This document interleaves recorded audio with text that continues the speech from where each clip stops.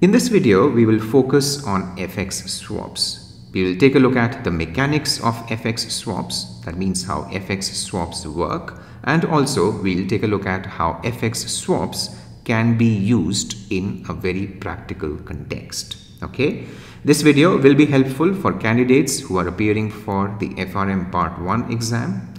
FX swaps as a topic also appears in the curriculum of FRM Part 2 exam and actually also in CFA level 3. Okay, so let's begin. In this video, as an example's sake, we'll be working with Euro USD as our chosen currency pair.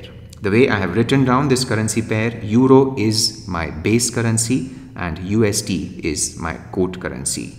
Let the current spot exchange rate for this currency pair be X0 is equal to 1.2.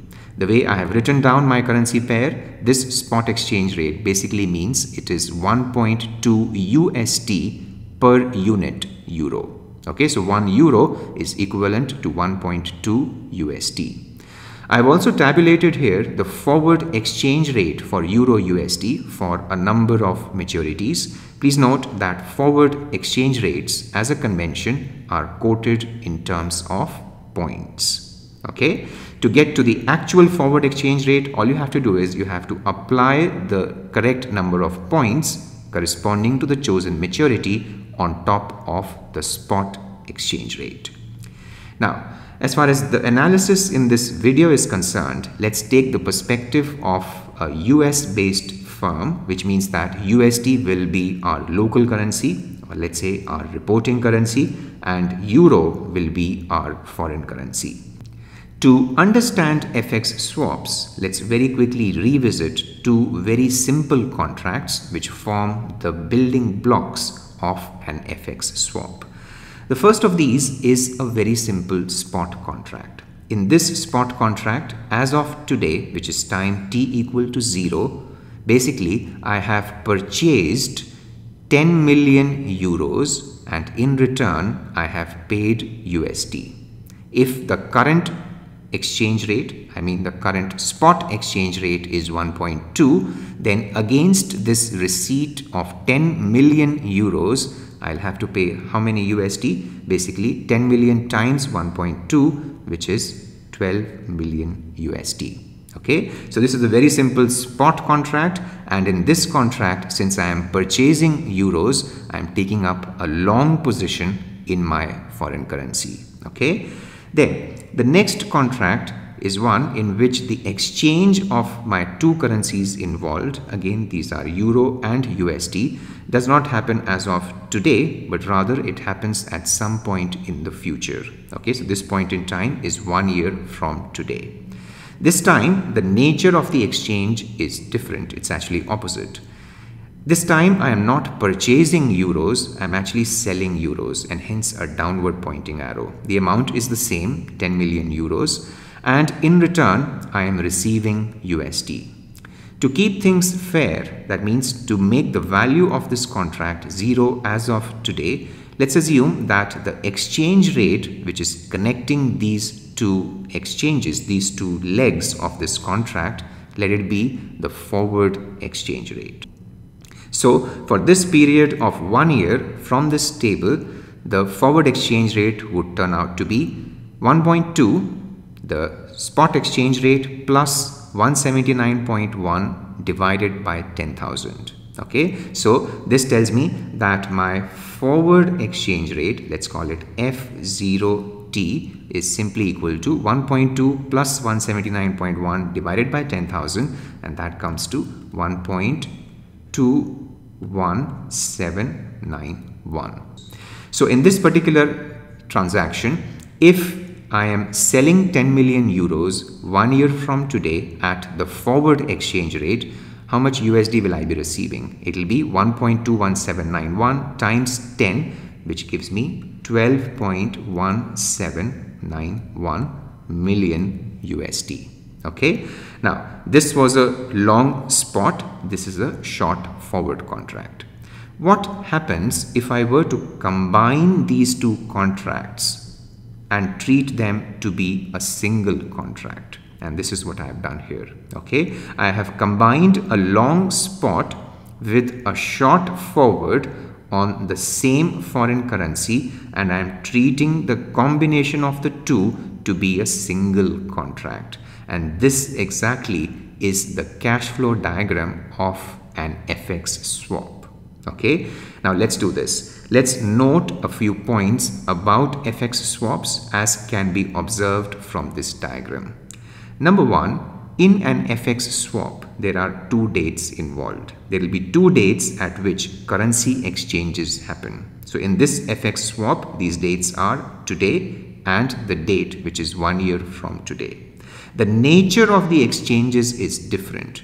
If in this exchange, I am receiving the foreign currency, in this exchange, the opposite thing happens, and that is I am paying out the foreign currency. That's the first thing to note.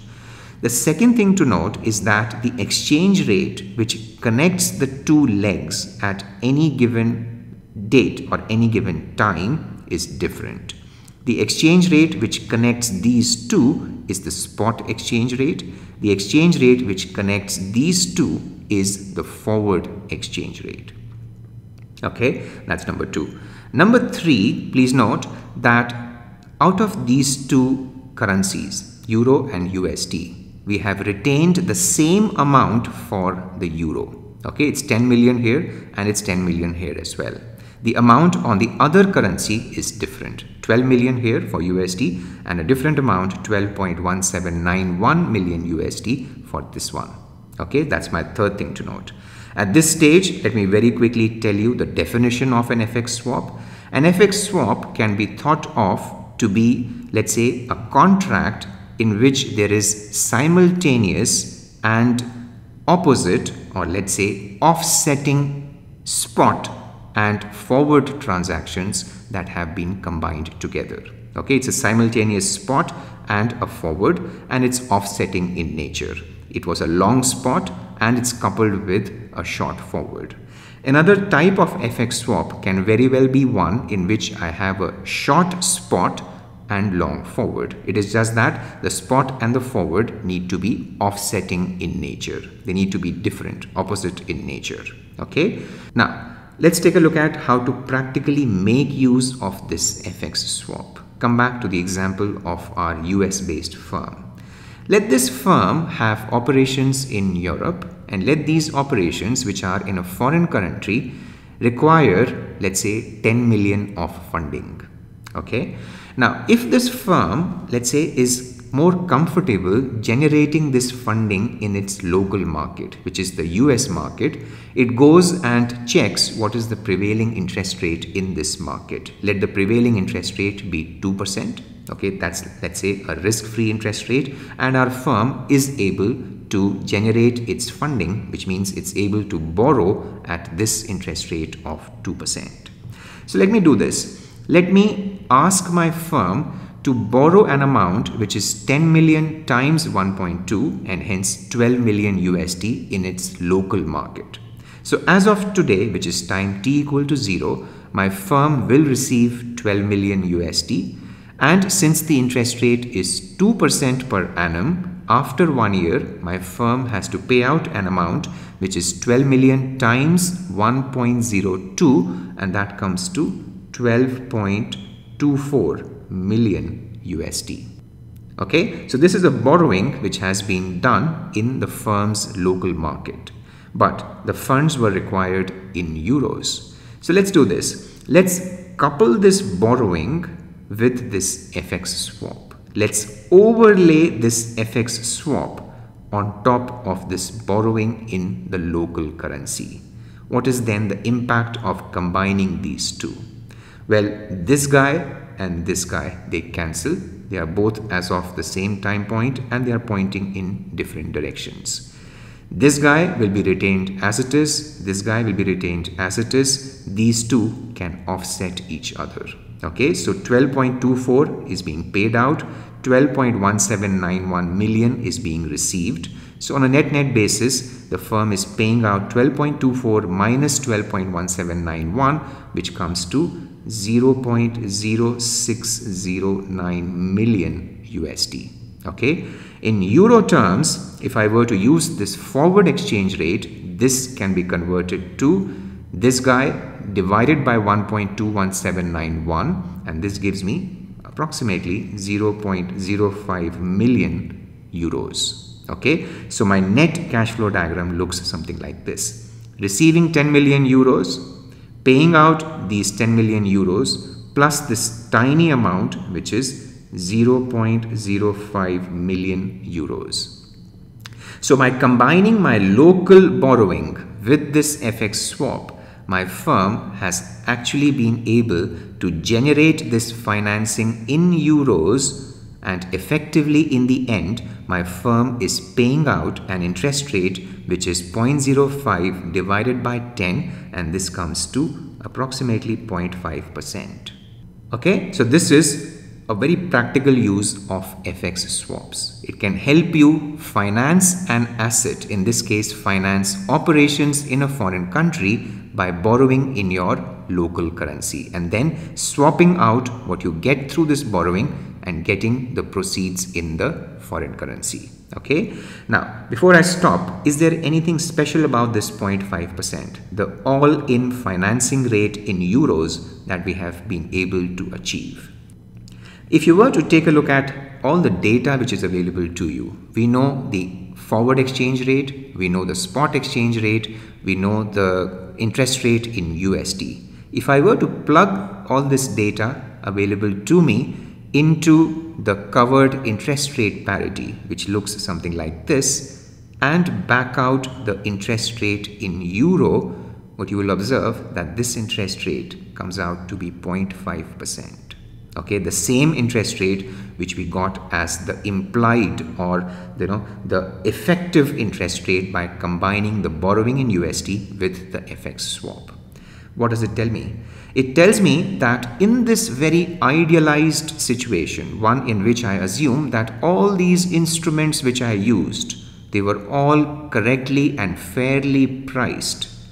In this very idealized situation, when there were no transaction costs, that means there were no bid-offer spreads, there was no counterparty credit risk for me to worry about. So in this very idealized situation, by combining local borrowing with FX swap, I am getting the same interest rate cost that I would have got if I had, let's say, generated this 10 million euros of borrowing directly in the Eurozone market. Okay, so this is pointing me towards a situation of no arbitrage. Okay, so this video was all about understanding FX swaps. I mean the mechanics of FX swaps, how FX swaps work, how to intuitively understand how FX swaps can be broken down into much simpler contracts, and also understanding a very simple situation in which FX swaps can be used. Okay.